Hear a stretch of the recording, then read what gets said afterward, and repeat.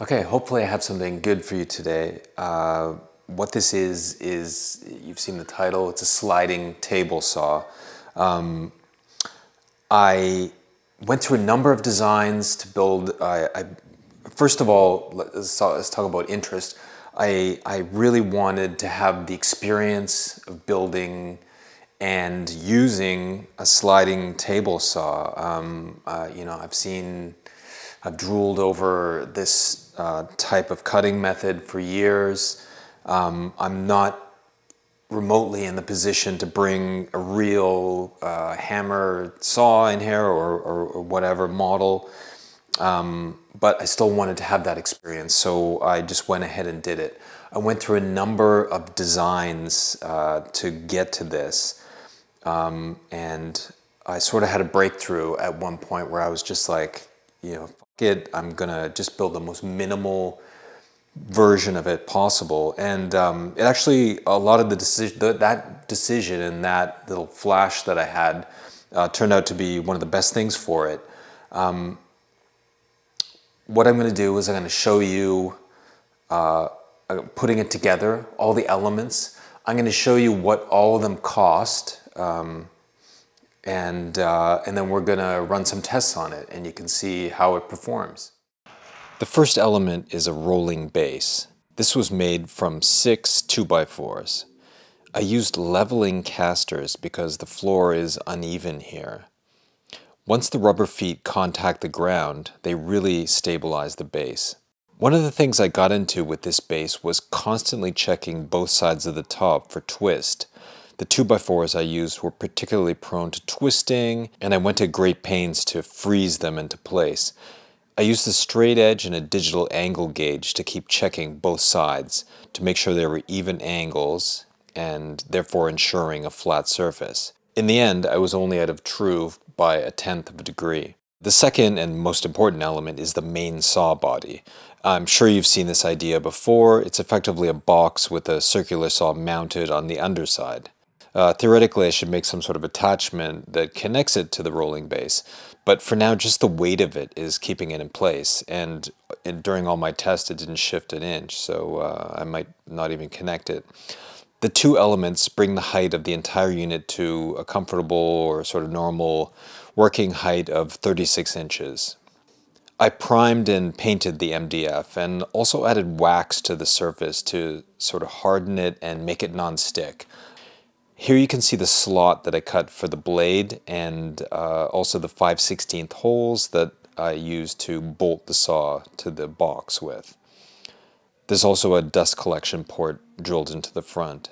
This panel encloses the saw in a smaller interior box, which makes for more effective dust collection. So this is the main engine. This is a DeWalt corded worm drive saw. I actually had to modify it a little bit. I had to drill into the base to allow the 1/4-20 bolts to be put in through the bottom. Also, the front miter attachment for the blade was a little wobbly in just the stock saw. Eventually I figured out how to stabilize it by shimming it with the washer, and I made a very firm attachment there. Let's put a new blade in the saw. Just a side note, I was so proud that I whacked the diamond out without destroying the blade. The saw is bolted to the underside of the box. Again, I'm just using the existing 1/4-20 tapped holes that DeWalt built into the saw. The main thing to do here is to check the blade as perpendicular to the edge or parallel. Of course, there's a little wiggle room in the holes for the mounting screws, so I can adjust as necessary. And also there's adjustment on the mitering of the blade. The sliding table rides on 16mm linear rail guides. These are fairly common and easy to obtain on Amazon. Again, the connections here are slightly loose in case I need to shift them around for perfect alignment. Again, the modus operandi of this build is if you can't make it perfect, at least make it adjustable. The sliding table itself is a piece of 3/4 MDF, and I made a low-profile torsion box and I glued it to the underside to keep it stable and also to add some weight. The 16mm linear rails were carefully installed to be perfectly parallel to the structure. Now I began the process of sliding the rails onto the blocks and adjusting everything until I have a nice smooth glide, backwards and forwards. The trick is for the rail to move in and out of the rail blocks without jumping or catching, just continuing on in a perfect straight line, as if there was just a continuous ball bearing track there. Once I have everything nice and smooth, I lock all the connections down and firm them up. And then I check it with a straight edge across the entire top to ensure it's all in line and flat. There was actually some discrepancy, but it seemed to work in the end. So with the main body, the engine, and the mechanics of the sliding table complete, I add a dust port, and I also add an on-off switch for power. The on-off switch connects to the saw, obviously, and triggers the saw remotely, so it has the same sort of functionality as a table saw. Now, a sliding table is effectively useless without a miter fence, so you have to add some sort of fence for your workpiece, to hold your workpiece. I made a simple fence out of the remaining MDF scraps from my original single sheet. Again, I left the bolt hole slightly oversized so I could wiggle the fence into square and then lock it down once it was perfect. For squaring, I just used the standard framing square. So the very first thing I do is just simply confirm that the saw functions in this configuration. You can see here that I took the opportunity to test the decibel output, and it returned 80 decibels, which is only about as loud as a busy street in a city, so it's not that bad. Okay, so you just seen me put it together, you've seen all the elements, you've seen how I assemble everything. Once again, the heart of the saw, the motor, is a DeWalt worm drive saw. And this is something I bought specifically for this, and that again was one of the big flashes. The original design, I was gonna actually take apart DeWalt job site saw to make it, and then I was thinking, oh, maybe I should just do the classic kind of circular saw in a box. But all of those saws, the way the motor is oriented, the motor is out here. And that makes it very awkward to sort of have the sliding mechanism riding over top of it. The clearances were, it's just extremely awkward. The worm drive saw has the blessing, has two blessings, but it has the blessing of it being oriented this way.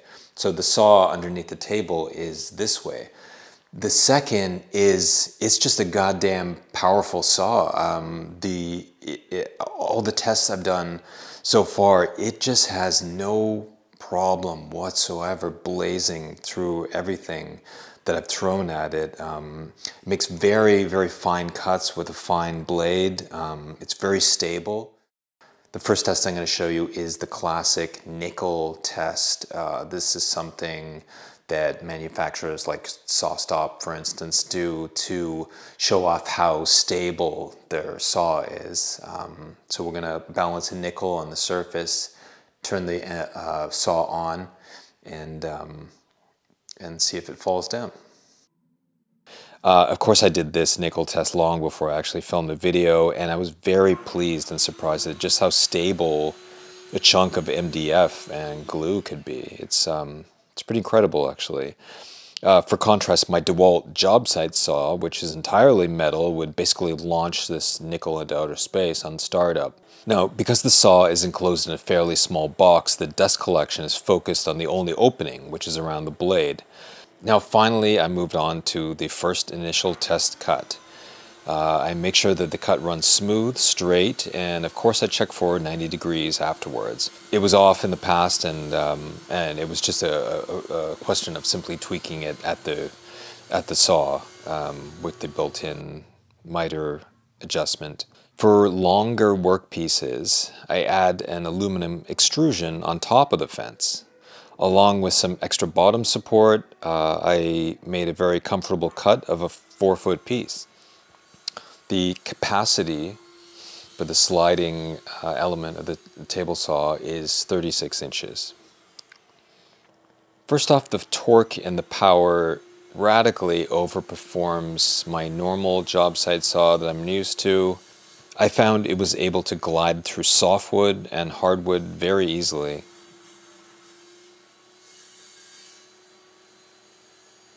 The final test I did was performing the 5-cut test to see how square the fence was. So after making my 5 cuts and using calipers to measure my final piece and running the numbers through the Jonathan Katz-Moses calculator, I was pretty pleased as a result of perfect square.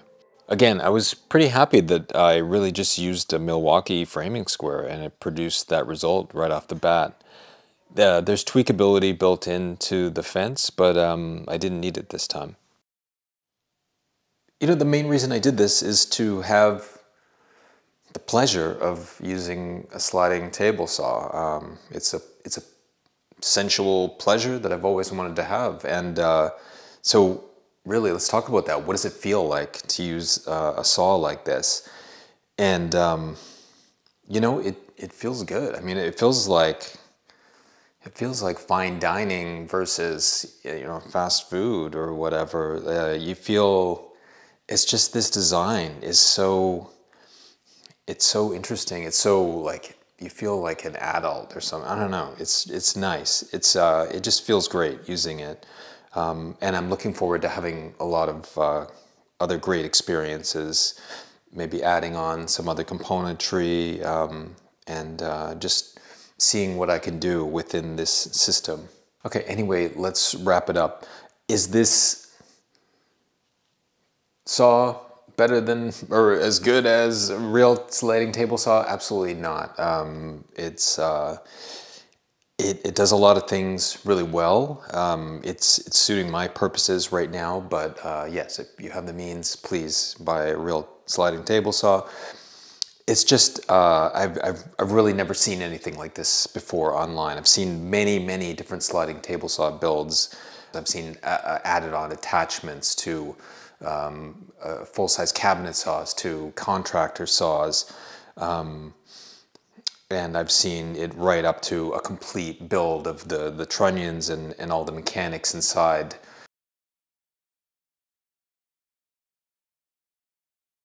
I haven't seen this yet, where it's like you know, a very simple one sheet of MDF build, and especially using a worm drive saw. I've never seen a worm drive saw integrated into any of the YouTube videos that I researched.